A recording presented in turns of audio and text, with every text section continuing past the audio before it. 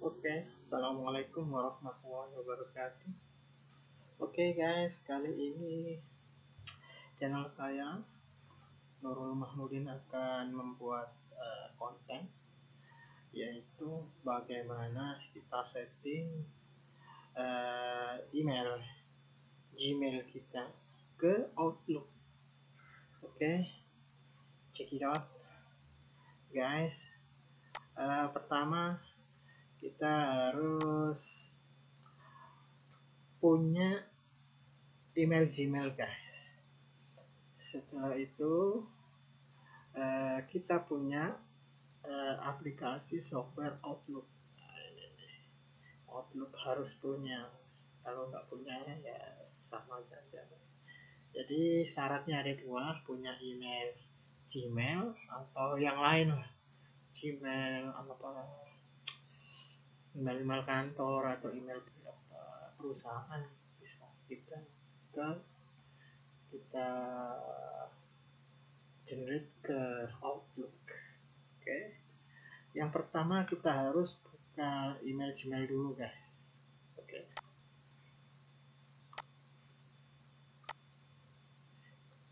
Gmail harus buka, makanya syaratnya harus punya email Gmail.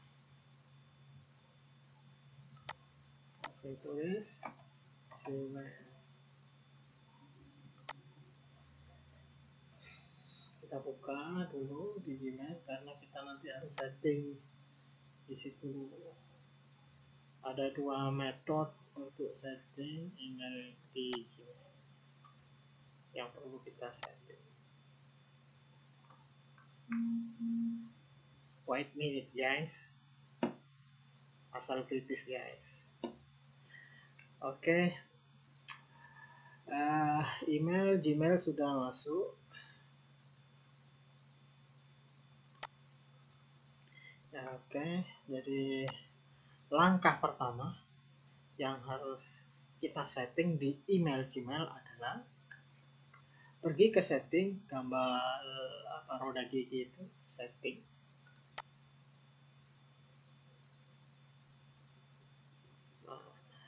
Setting, kita klik setting. Tunggu guys, klik setting, masih loading.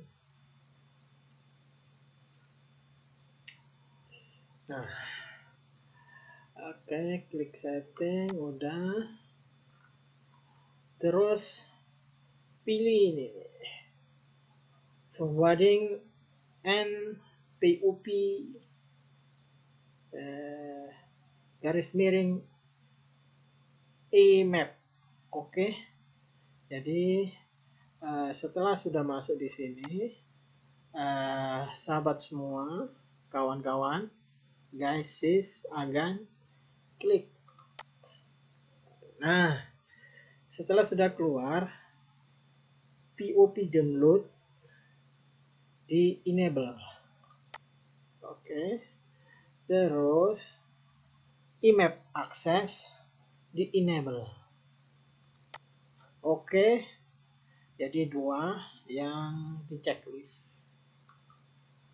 Setelah itu yang penting jangan lupa ini, save change, perubahan disimpan.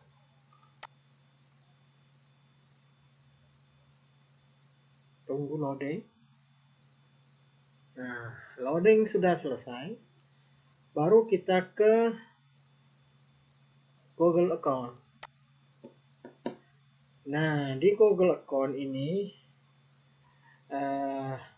pilih manage your Google account. Oke, klik.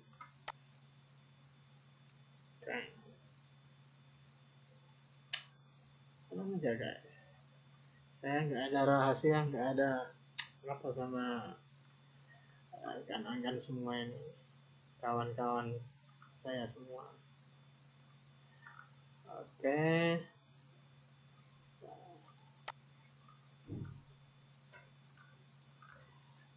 setelah itu ini kalau saya lebarkan itu di sebelah kiri itu ada keamanan. Klik keamanan. Terus paling bawah guys ada gemboknya ini nih, gembok. Jadi ada gambar lambang gembok. Ini pilih aktifkan akses. Klik. Nah, di sini ada izinkan aplikasi yang kurang aman diaktifkan. Oke. Oke guys.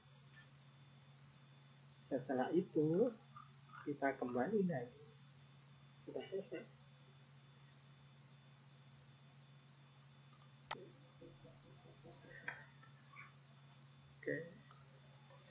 Oke guys.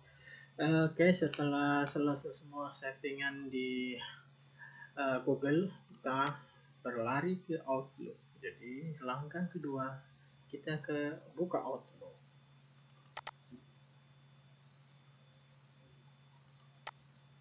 Outlook kita buka. Oke, kita tunggu, masih running guys.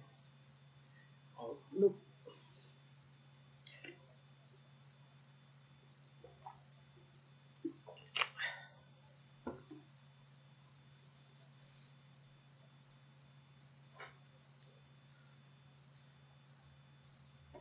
Wah, ini saya keluar dulu ya.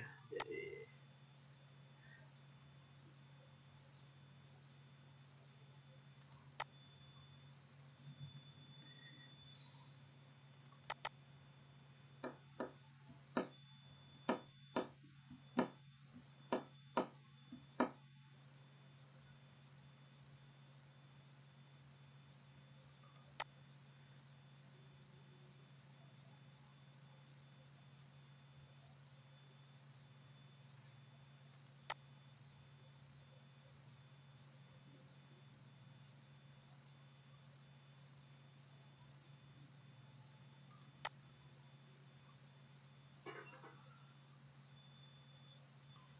oke guys, karena ini saya sudah pernah masuk dengan email sebelumnya, saya akan memberikan sama aja prosesnya, tutorialnya.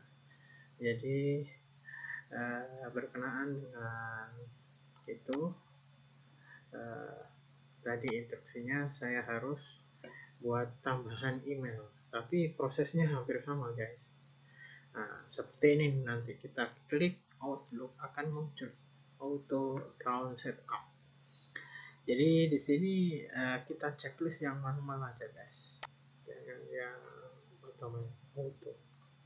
Oke, terus centang yang pop or email. Oke, next. Nah, kita tulis nama.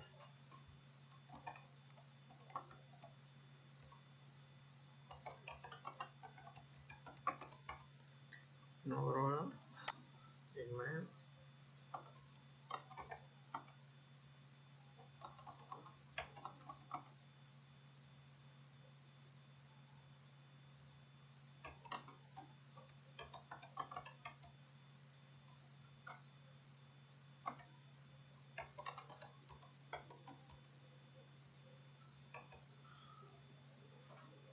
Oke, pop kita ganti IMAP. Incoming.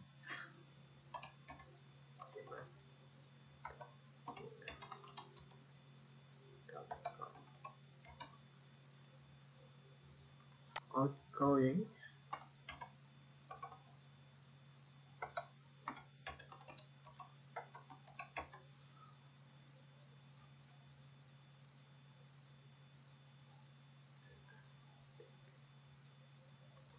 SMTP, bukan SMPT, SMTP, terminal protokol. Terus passwordnya guys.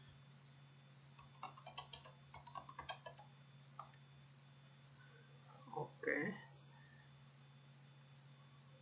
setelah selesai keisi semua ini, baru kita ke more setting. ke more setting, kita ke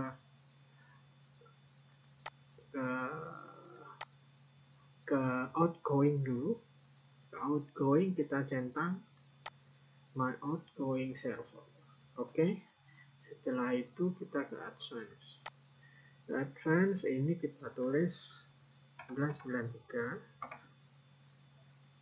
Terus use following type SSL. Ini 465. Terus ini SSL. Ada yang auto, tapi kemarin saya coba auto nggak bisa dia connect. Saya ganti SSL bisa. Jadi nanti pilihan dua di following script connection SSL atau auto. Tapi kalau auto nggak bisa Pak, tulis SSL. Oke. Setelah selesai kita oke. Yang lain nggak usah. Nah ini kalau berubah lagi. Oke. Udah nggak berubah. Oke, kita oke. Semua oke, next. Lagi tes komplit. Ini guys, ini.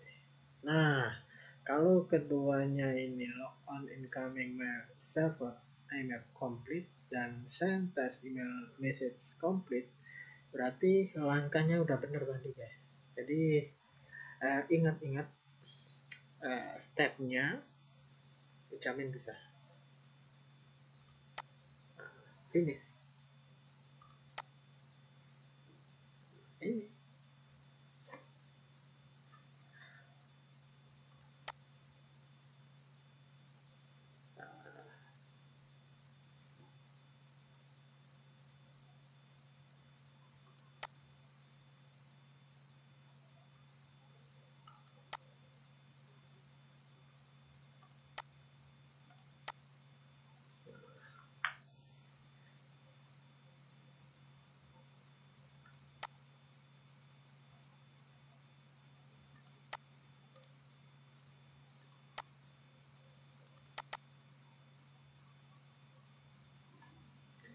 Jadi sangat mudah sekali langkahnya guys ya.